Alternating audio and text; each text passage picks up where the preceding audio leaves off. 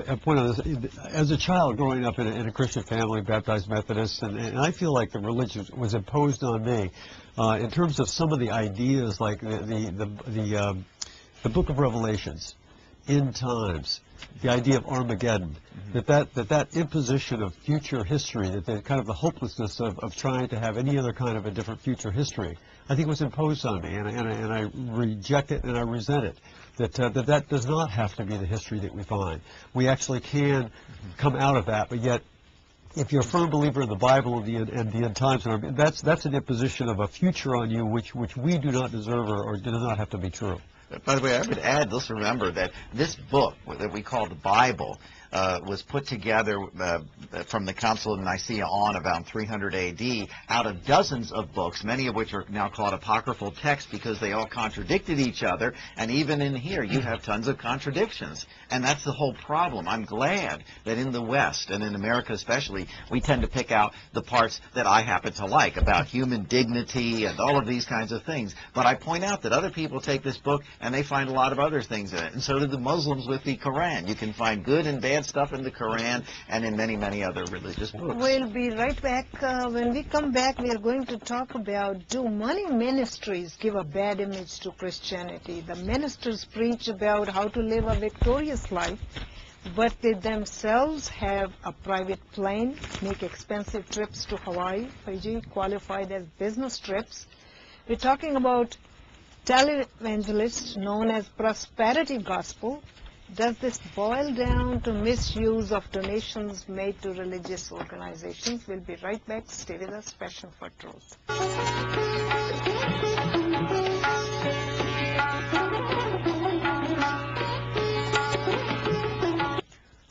So, Joe, the public face of Christianity might be smeared if all this is true.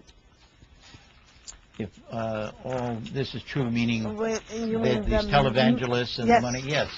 I think it's unfortunate that there are some people who literally take the words of the Christian gospel that says, unless you believe in this gospel, and unless you are baptized in the name of the Father and the Son and the Holy Spirit with water, you shall not be saved. You shall die, you shall go to hell. This is the only means of salvation. And they're in preaching this, they need to be supported. They need to have funds come in so they can go on television. They can reprint thousands of books. They can travel all over the world. Billy Graham can hold sessions in stadiums with hundreds of thousands of people. And all of that costs money. And it's unfortunate that something as simple as what the Christian faith, as I believe it, can be reduced to, has now become a big business. Oh, by the way, we are joined by another panelist, Hali Jalani, political analyst, also a chair of the Asian Task Force of the United Nations Association National Capital Area. Speaking of these donations, Chuck, what they are saying is that giving to church will prompt their divine repayment in life, with a return as high as $100 on each dollar handed up. And this thinking energizes the poor people. But is it ethically wrong?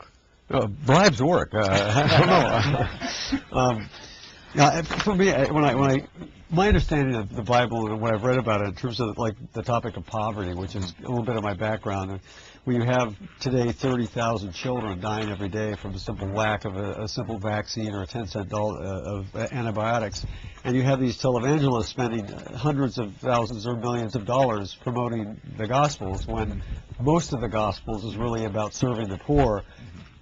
Incredibly hypocritical. It's just it's mind-boggling, and I would say probably has the greatest sin that what would Jesus do? That would be maybe the answer. What's your take, Holly? Oh, I completely agree with Chuck. I'm absolutely horrified that in parts of the world where I work on humanitarian causes with people who are definitely without means, like Chuck mentioned, where are all these evangelists then? I don't even see them in the poorest parts of America, for goodness sake.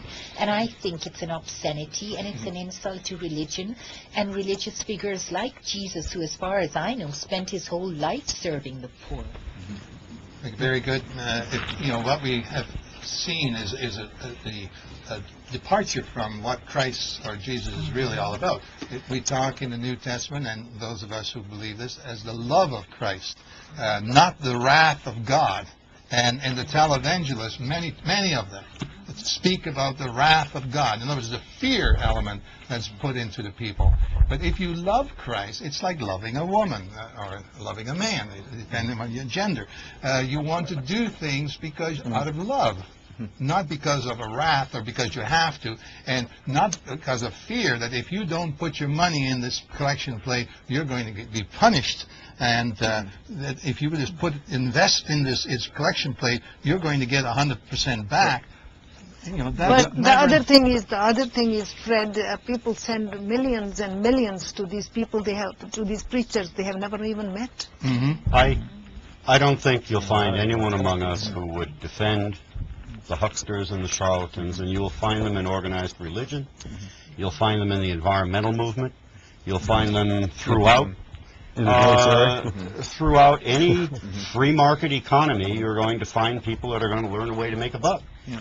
And unfortunately, some have seized upon religion to make a buck, and I quite agree with the remarks that have been made that this is twice an outrage against humanity and an outrage against God.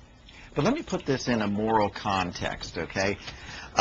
First of all, I do not believe that poverty is a virtue, that being poor is a good thing. I believe that prosperity is a good thing and something to be aspired for, because whether the holy book is the Bible or whichever you pick, for those who say it is better to be poor, no, it ain't, okay? It is better to be prosperous, but it's better to be prosperous by working through your own efforts and being honest, exercising your own virtues. That is what's good. It is indeed bad, as Fred and others have suggested, for a religion to exploit the poor and to promise them something that cannot be delivered. On the other hand, I think it is also wrong for religions to preach that poverty is somehow some kind of a good thing. It isn't. If the example of Jesus, to the extent that it's, be poor and humble, I don't like poor and humble, okay? I like prosperous and proud. Yeah, but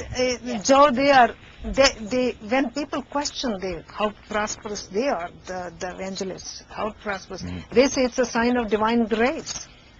I'll give you an example. My mother and father were born in Italy, and I used to ask my mother why she didn't go to church more often. And she said, because I grew up in Italy, rural Italy, near Naples, and every Sunday we would have some Monsignor or some bishop coming to preach us, and he had gold rings on, beautiful vestments, he was chauffeured in by a fine car, and he would preach to us this gospel. Look at the birds of the air and the fish of the sea.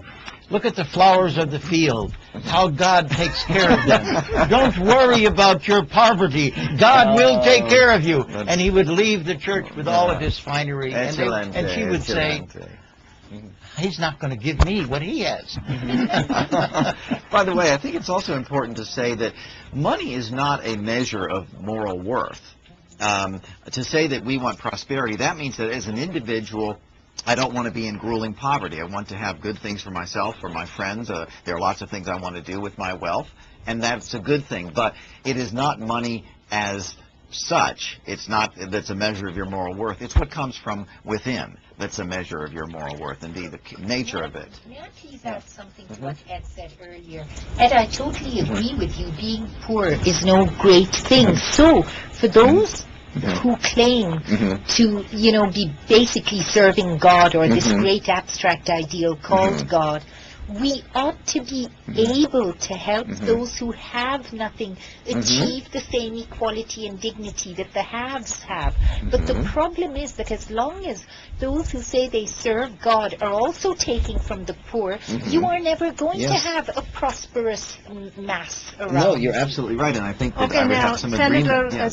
Chuck Grassley is conducting investigations. Should he play the role of a watchdog, John? Yes, I think so. As was said earlier. On religious matters. Yes, I think so.